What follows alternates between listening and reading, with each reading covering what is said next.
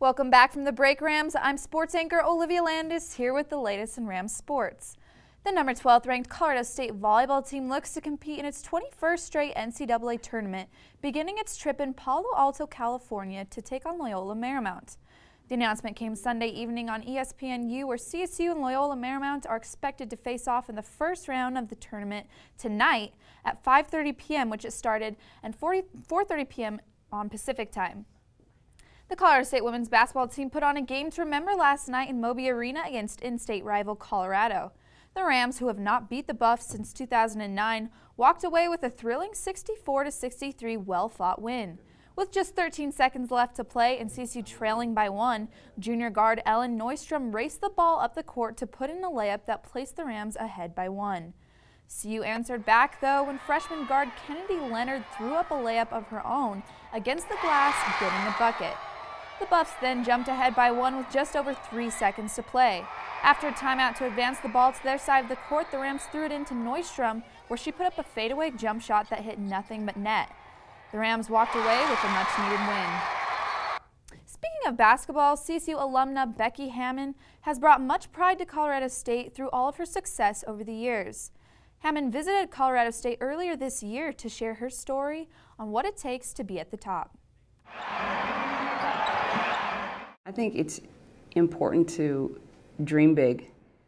For some, the path to success comes very easily. But for Becky Hammons and her journey to becoming the first female coach in the NBA, it was anything but simple. When Becky Hammons stepped foot into Moby Arena as a Colorado State Ram in 1995, she had no idea just how far the game of basketball would take her. I mean, I didn't really know I would do the things here at Colorado State that we were able to accomplish. But, you know, I talked to the girls earlier and I just said how, you know, like, I already lived my dream. Playing professionally, that was my dream growing up. Playing in the Olympics, that was my dream growing up. So now this is just, it's like icing on the cake. I mean, it just keeps getting better. Hammons was never handed her success. Hard work was a part of her everyday life. It wasn't easy. There's multiple times, whether it be injuries or teams telling me no or I wasn't good enough or whatever, and you just have to have this resiliency about you that says, okay, that's your opinion, but I'm going to do this anyways.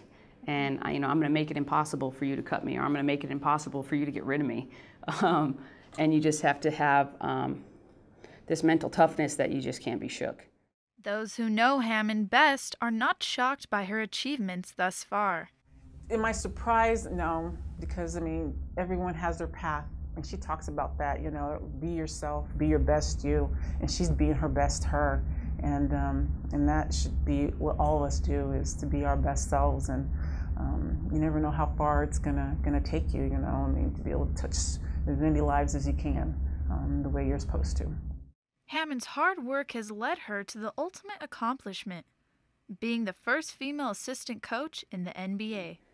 Even now, you know, going into this, something that's never been done, you know, will I fail? Will I be successful? Like, and I think it goes back to the voices in your head. Like, you can do this, and you've been prepared. You've been preparing your whole life for this moment, and now you just got to go out and put in the work and be you. CTV Sports, Olivia Landis.